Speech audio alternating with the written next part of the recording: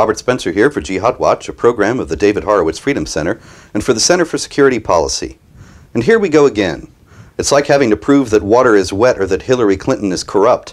But since Barack Obama has recently yet again affirmed that jihad terrorists are twisting and hijacking the religion of peace, once again it's necessary to prove that that is not the case. Obama is right about one thing. This question does matter for what strategy the U.S. and the free world should pursue against the jihadis. That's what makes his denial and willful ignorance nothing short of catastrophic. CNN reported recently that Obama said the question of whether or not to use the term Islamic terrorist was, he said, sort of manufactured as an issue. He claimed yet again that terrorist organizations like Al-Qaeda or ISIL, as he calls it, have perverted and distorted and tried to claim the mantle of Islam for an excuse for basically barbarism and death. Warming to his point, Obama added, "These are people who've killed children, killed Muslims, take sex slaves. There's no religious rationale that would justify in any way any of the things that they do." Is he right? Of course not. Okay, he said killed children. Now a hadith, an authoritative report of Muhammad's words and deeds, said that Muhammad, when asked about the women and children of the polytheists being killed during the night raid, said, "They are from them." Now what does that mean, they are from them? Let's go to Sudanese Muslim cleric Muhammad al-Jazuli. He commented on this, "I was very happy to learn about the relevant hadith. I felt overjoyed when I heard it. Musab ibn Juthana told the Prophet Muhammad that while the Muslims would attack the polytheists at night, women and children would be harmed. The Prophet Muhammad answered, 'Their offspring constitute part of them,' that is, they are from them. 'They are part of them,' said our beloved Muhammad. This is not merely someone's opinion, thus killing their women and children is permitted." Now, if a Muslim cleric thinks that, is he a misunderstander of Islam while Obama understands it correctly? Not likely.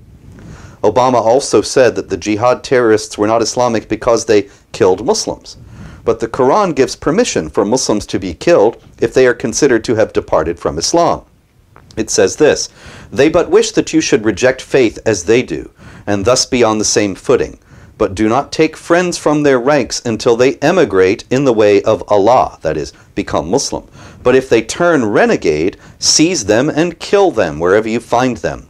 That's Quran chapter 4, verse 89.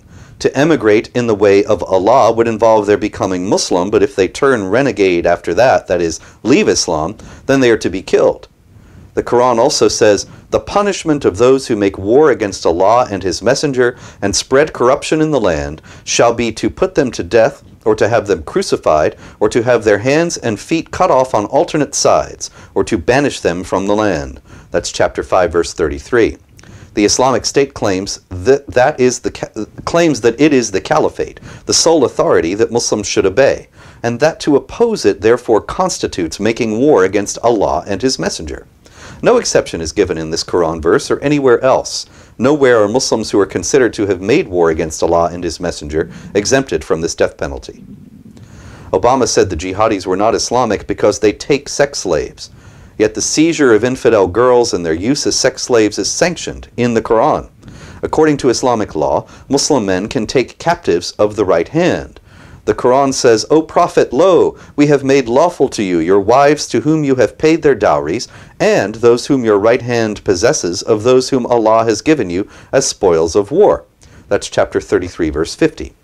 Chapter 4, verse 3 and chapter 4, verse 24 extend this privilege to Muslim men in general. The Quran says that a man may have sex with his wives and with these slave girls.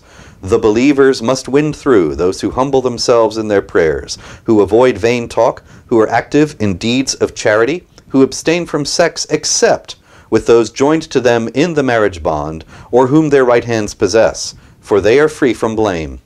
That's Quran chapter 23, verses 1 to 6. Obama also said, "But what I have been careful about when I describe these issues is to make sure that we do not lump these murderers into the billion Muslims that exist around the world."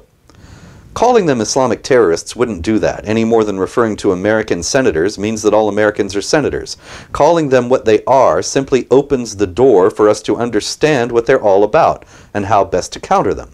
Clinging determinedly to his fantasies, however, Obama added, "If you had an organization that was going around killing and blowing people up and said, 'We're on the vanguard of Christianity,' as a Christian, I'm not going to let them claim my religion and say, 'You're killing for Christ.' I would say, 'That's ridiculous.'"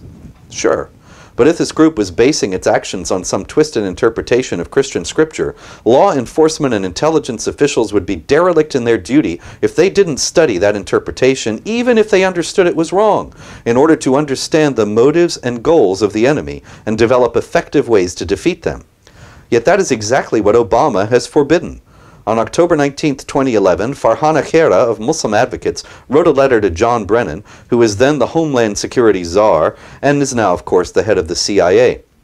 The letter was signed not just by Khaira, but by the leaders of virtually all the significant Islamic groups in the United States, 57 Muslim, Arab, and South Asian organizations, many with ties to Hamas and the Muslim Brotherhood, including the Council on American Islamic Relations, the Islamic Society of North America, the Muslim American Society, the Islamic Circle of North America, Islamic Relief USA, and the Muslim Public Affairs Council. The letter denounced what it characterized as U.S. government agencies' use of biased, false, and highly offensive training materials about Muslims and Islam, and demanded that all mention of Islam and jihad be removed from counter-terror training materials. Brennan immediately complied. So since then, it has been administration policy to ignore and deny the motivating ideology of jihad terror. Now that's a recipe for defeat and disaster. You cannot defeat an enemy you don't understand. Under Barack Obama, refusing to understand the enemy is official U.S. government policy. I'm Robert Spencer.